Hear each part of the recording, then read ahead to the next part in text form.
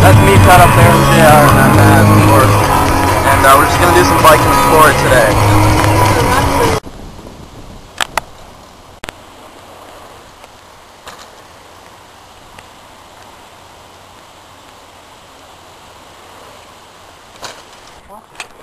Okay. Hey, interview time. Okay, explain what we're going to do, Alex.